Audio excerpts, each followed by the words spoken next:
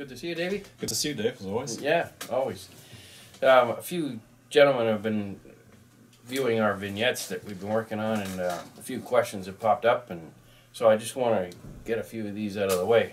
I guess they've taken a shine to the...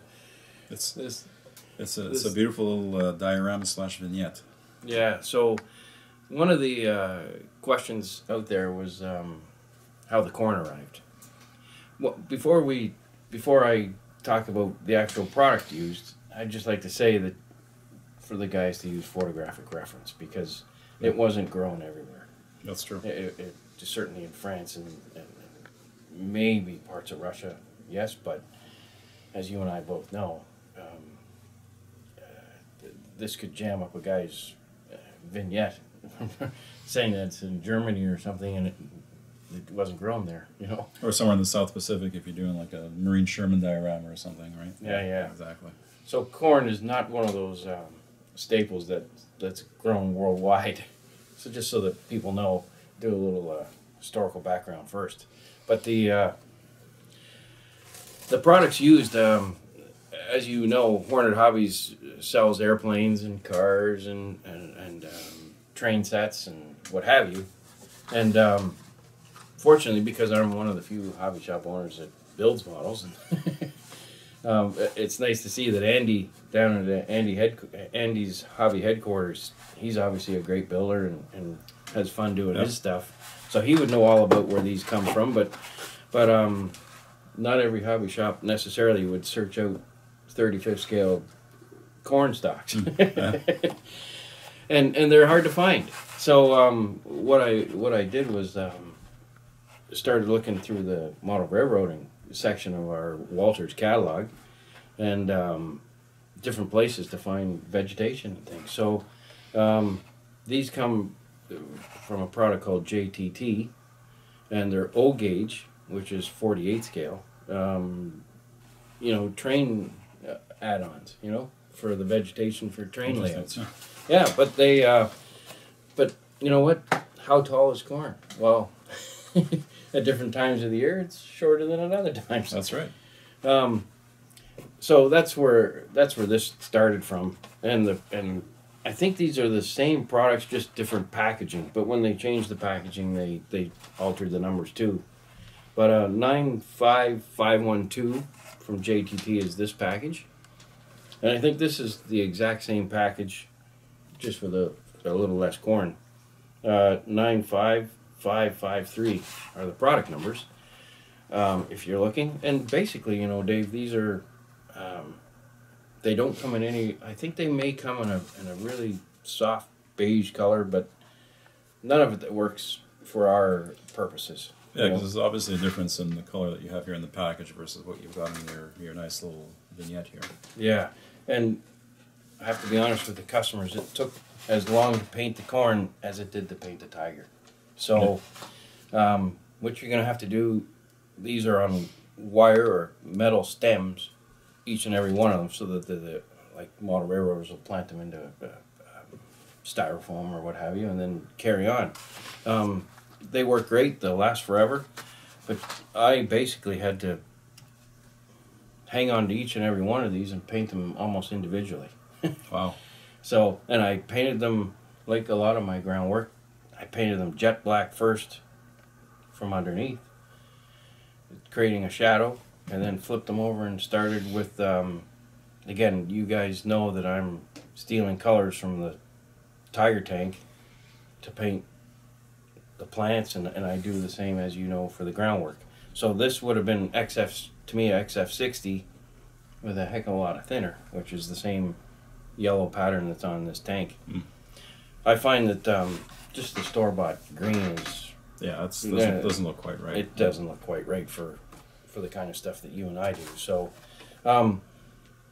so then you're going to have to basically paint each stalk individually with your airbrush. And the amount of time it took, I bet you this corn took at least 2 weeks to paint, I don't believe it. And there's highlighting on some of the leaves that are on the perimeter of the base, and insect, things are different now than say in 1943 or 44.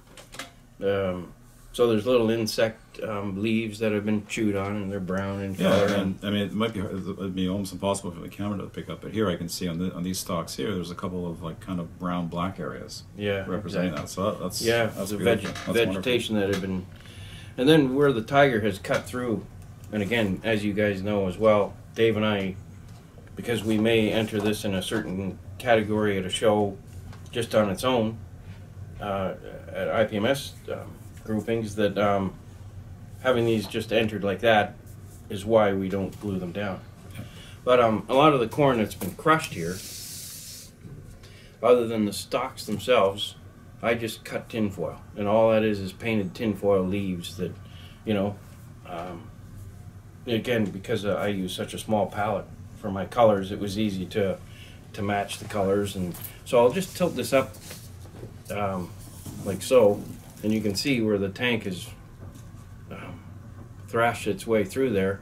But most of the ears off of the corn stalks here are just painted tinfoil, you know, from Mother's Kitchen. And then just cut it into the appropriate shapes and sizes. And of course, tinfoil has no memory, so the way you bend it is the way it's going to stay. And so it works out. It works out to be pretty good vegetation for the corn. Yeah, there's actually, and this being late in the season, there's actually no corn cobs. You know, that's all been sent to the cattle or, you know, things like that. So the actual cobs of corn are missing. But so hence the yellowing of the leaves and whatnot. Yeah, this would be the September or October of a you know, 43 or 44. So again, guys have to keep that in mind. And then to make the corn look taller, I made a bit of a ditch or a dugout for one of the crewmen to stand in. And what that does, as far as the vignette goes, is that it's trickier of the eye in a way, because as you can see, suddenly this poor little soldier here is up to his eyelashes in pretty tall corn. But it's just basically because I've built a little trough there for a machine gun nest, and it makes the corn appear to be taller. And that's basically it. And I'd like to just say that just to be careful with your history books, because corn didn't, back in you know, in that time frame, didn't grow everywhere. So anyway, there you are. It's so easy to do, and I'm going to actually do an airbrushing class on how I painted a couple of these corn stalks, because it's like I say, it's one of those things that took a couple of weeks to do. So, and yeah, so we'll go into depth on that moving a little bit forward.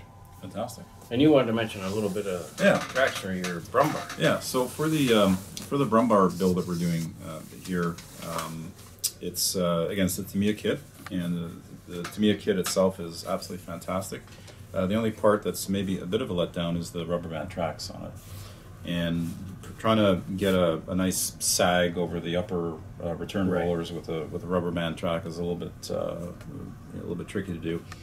You know, we can get away with it with the Sherman, because the Sherman as a whole is a pretty, have it tight. Yeah, they're kind of live tracks, as they call them. Whereas here, I really wanted to get a bit of a sag on them, and I think that just adds a nice visual interest. So there's a lot of these days the modeler has a plethora of choices in the aftermarket. But I came across these. I picked these up at a show, and I got these from Ed Kubiak at the Barrel Store. And these are plastic tracks. They're made by a company called Kaizen, and they have different types. They have other types of German tracks, Panther, Tiger, different types of Panzer IV. So they have we can get down to very specific. There's a probably 40 centimeter width. And, exactly. You know, yeah, early war stuff. There's a whole separate school of study on Panzer IV tracks. So I was looking high and low for to replicate the ones that came with the kit, and these were the only guys I could find. And I had a couple of these in my stash. I hadn't tried them, but so I got to working on these. And these are plastic, so they come on sprues like this, but the molding is extremely fine. It's actually beautifully done. and there's 5 points to detach. So just with a nice set of clippers or snippers, you cut them off, a couple of swipes of the sanding stick, and you're good to go. It comes with various lengths of wire.